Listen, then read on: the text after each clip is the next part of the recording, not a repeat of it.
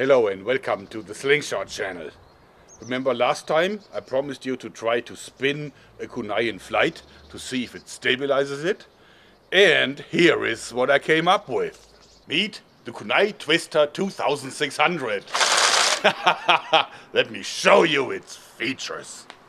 As you see, it has this rail system as a barrel, and the rails are actually running in bearings made with some rollers here. Let me see if I can show this to you. And I have these sprockets attached to the thing so that this battery drill will turn the entire barrel system quite quickly. And the trigger actually is a piece of string that if I pull it, the shot falls. See, like this.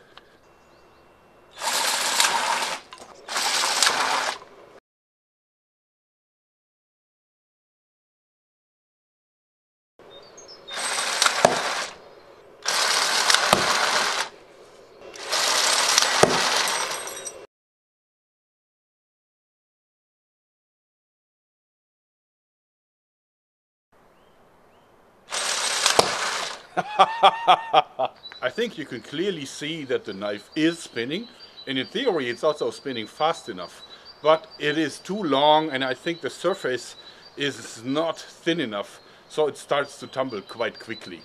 This kind of spinning is not the way to get it to fly stable. Why is it not working? I think it is because the spin is not even enough. Maybe if you would really use machined CNC steel parts it would work. But there's a lot of play in this wooden setup, and therefore I don't think it is turning smooth enough. Anyway, a lot of people said that why don't you twist the rails and make it spinning that way? Well, that won't work, because if you don't twist the kunai as well, it would immediately jam in the rails, since there's little play in it. Probably tassels, a lot of people suggested that. I can try that, probably will, see if that stabilizes the flight. Otherwise, it was a fun experiment. And on the short distance, it really worked. Just the longer distance is a failure. Anyhow, hope you enjoyed this, because that's it for today.